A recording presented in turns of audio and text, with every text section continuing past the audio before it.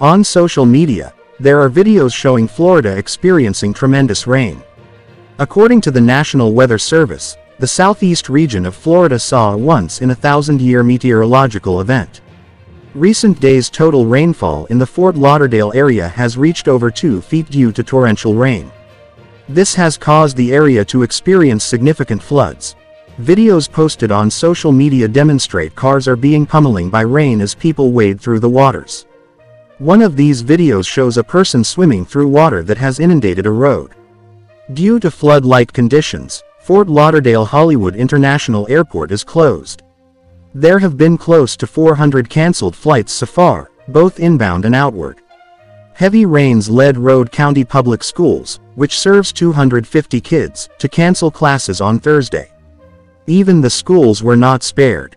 Some areas of Florida, notably the Atlantic coast, have had rainfall of up to 20 inches over the past few days. The increased strength of these storms during periods of drought, according to climate experts, is a symptom of human-driven climate change and is the cause of this drastic weather change.